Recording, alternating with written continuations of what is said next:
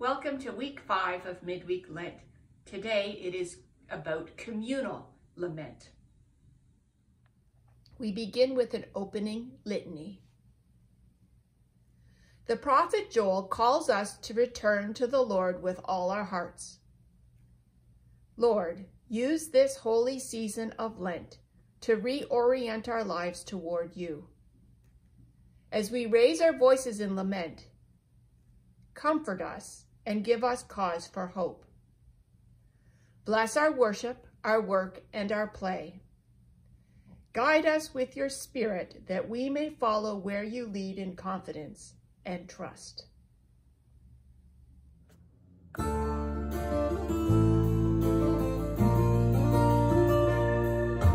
When our world is rent by violence and our lives are marred by grief, when our songs of calm assurance turn to cries of unbelief, God, we raise our lamentation, seeking refuge and relief. When our cities stand forsaken and the poor must beg for bread, when the prisoner sits forgotten and the homeless find no bed, God, we raise our lamentation, waken justice from the dead. When our lives are burnt to ashes and our hopes fade like a dream, when our stories lose their meaning and despair becomes their theme, God, we raise our lamentation. Come, Lord Jesus, to redeem.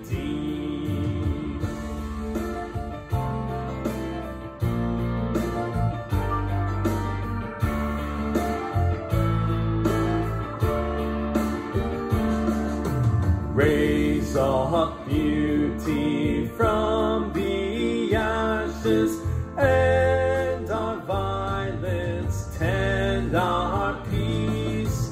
Give us visions of a future where all captives find release, where oppression is evicted and all works of hatred cease.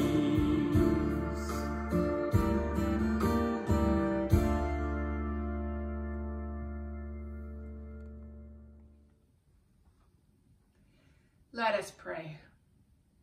Holy and merciful God, in times of distress, turn our hearts and minds towards you.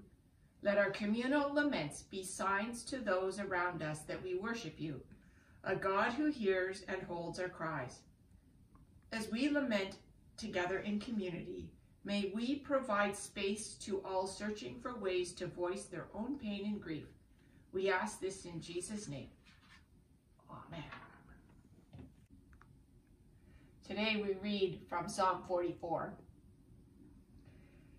We have heard with our ears, O God, our ancestors have told us what deeds you performed in their days, in the days of old.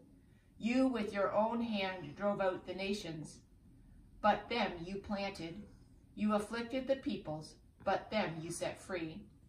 For not by their own sword did they win the land, nor did their own arm give them victory, but your right hand and your arm, and the light of your countenance, for you delighted in them. You are my King and my God. You command victories for Jacob. Through you we push down our foes. Through your name we tread down our assailants. For not in my bow do I trust, nor can my sword save me. But you have saved us from our foes, and have put to confusion those who hate us. In God we have boasted continually, and we will give thanks to your name forever. Yet you have rejected us and abased us, and have not gone out with our enemies. You made us turn back from the foe, and our enemies have gotten spoil. You have made us the taunt of our neighbors, and derision and scorn of those around us. All this has come upon us, yet we have not forgotten you or been false to your covenant. Our heart has not turned back, nor have our steps departed from your way. Yet you have broken us in the haunt of jackals and covered us in deep darkness. If we had forgotten the name of God, or spread out our hands to a strange God, would not God discover this? For God knows the secrets of the heart. Because of you we are being killed all day long, and accounted as sheep for the slaughter. Rouse yourself. Why do you sleep, O Lord? Awake, do not cast us off forever. Why do you hide your face? Why do you forget our affliction and our oppression? For we sink down to the dust, our bodies cling to the ground. Rise up, come to our help.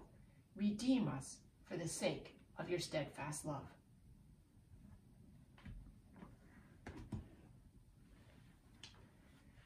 This week, we turn to communal lament.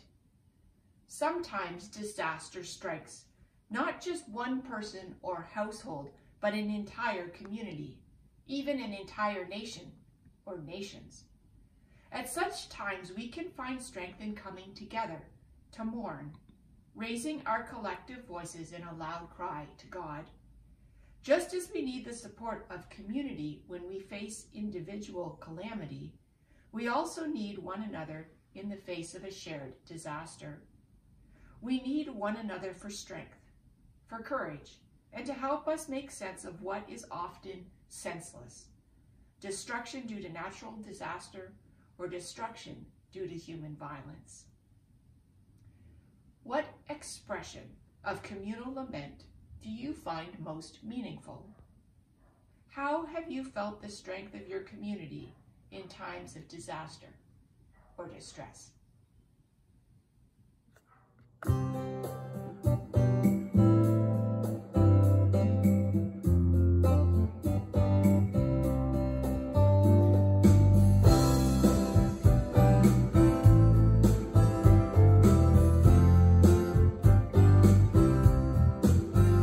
In all our grief and fear we turn to you. Oh God, you know all that we think or do. You know the pain we put each other through. Lord, have mercy. Christ, have mercy. Lord, grant us peace. Help us to put aside the angry word, the clenching fist, the wish and will to hurt. Teach us the way in which love best is served. Lord, have mercy. Christ, have mercy. Lord, grant us peace. You did not even spare your only Son. He lived our griefs and bore all evil done. But through his cross, redemption has been won. Lord, have mercy. Christ, have mercy. Lord, grant us peace.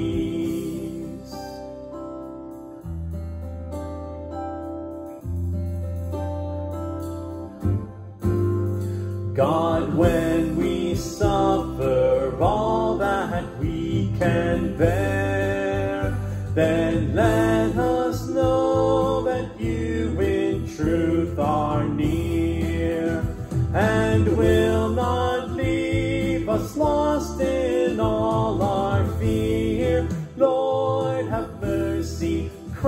Christ have mercy, Lord, grant us peace.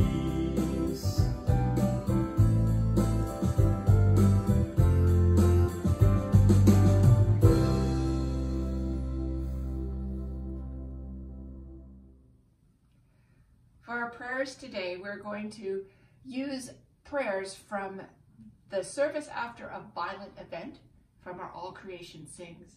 I think this is one of the reasons that the resources have used lament as a theme this year, is to introduce the new prayers in this hymn book to Lutherans across North America.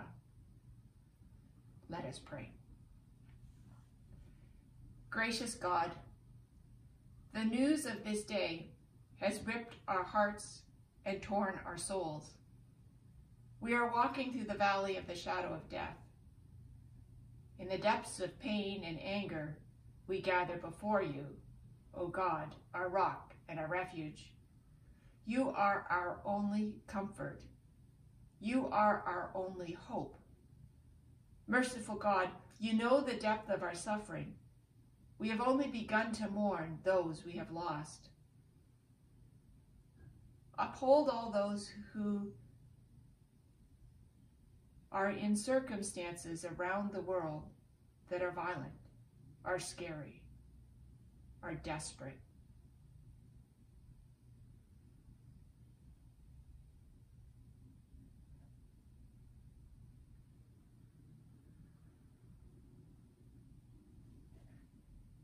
God, surround us in your everlasting arms.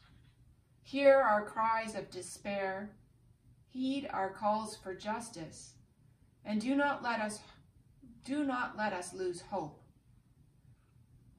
Our help comes from you, O Lord. You have made heaven and earth.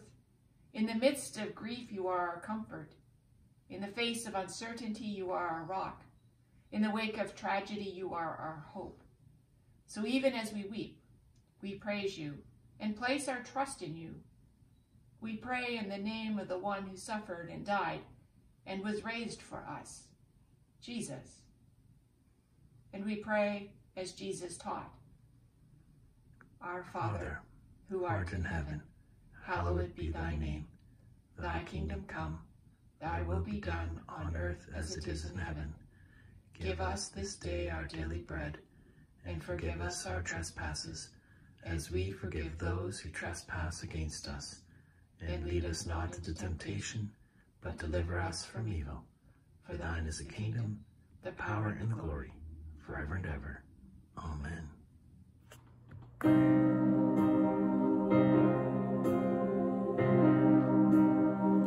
Sometimes our only song is weeping, our only sound is gasping breath. Sometimes it seems that God is sleeping, while our brief lives are bound in death. Who hears the song our sorrows swallow, and offers hope to calm our fears, when all our words seem frail and hollow. God heeds the prayers within our tears.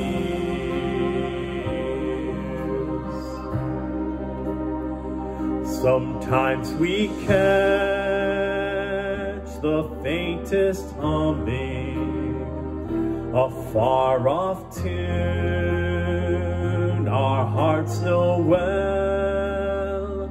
Sometimes we sense the Spirit coming, our song returns, our voices swell. The Spirit sings, though we are shaken, and Christ has shared our heartfelt cries, restored our weary